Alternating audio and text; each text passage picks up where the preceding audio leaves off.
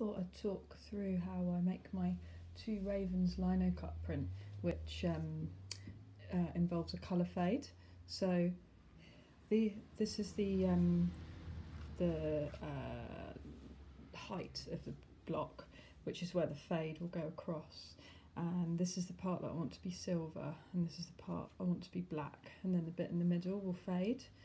And what I've done is put a blob of silver ink and black ink here, and now you'll see the roller do its magic to create this fade. Let me show you. So you just literally, what I do is just push the ink back and forth like that, get it spread out a bit.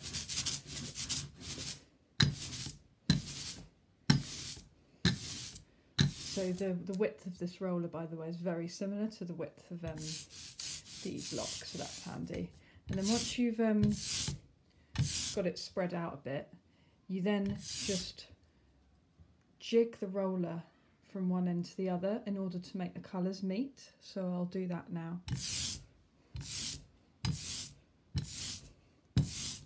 As you can see, it's creating this greyish silver black hybrid colour in the middle. So just keep doing that, keeping in mind how much do I want to be silver and how much do I want to be black. This is looking a bit half and half, and what I actually want is about a third silver and a third black. So I'm going to lift some black and bring it over here just by moving the roller across. It doesn't matter if it's not exactly right, because it's nice for all the prints to be slightly different. So it's probably a bit more on the silver side than the black side of what I want, but you get the gist, and I can add black for the next one. So yeah, I'll just show you close up. Yeah, you've got this black to silver colour fade. Excuse the light's a bit crap. And now I'll show you me inking up the block. So now I'm going to ink it up.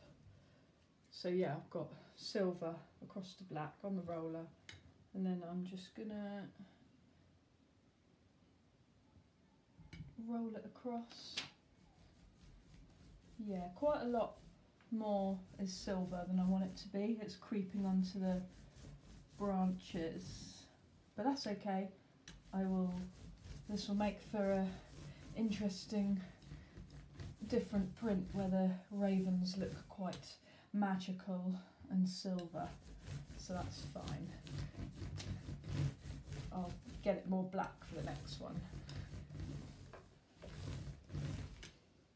Okay, let's have a look.